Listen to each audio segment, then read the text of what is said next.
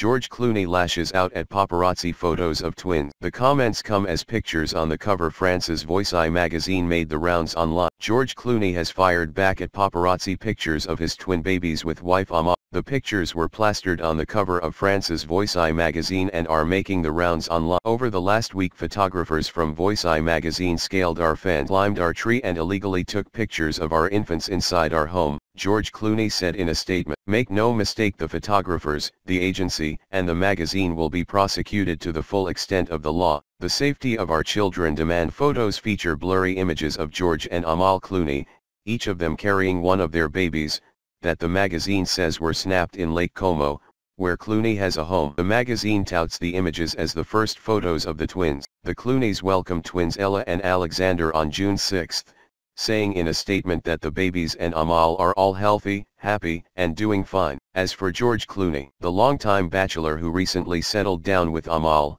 marrying the international human rights lawyer in September 2014 in Venice, the statement joked he's sedated and should recover in a few days. An official photo of the twins has yet to be released. Clooney's last film was 2016's Money Monster, and his next project, Suburbicon, which he wrote.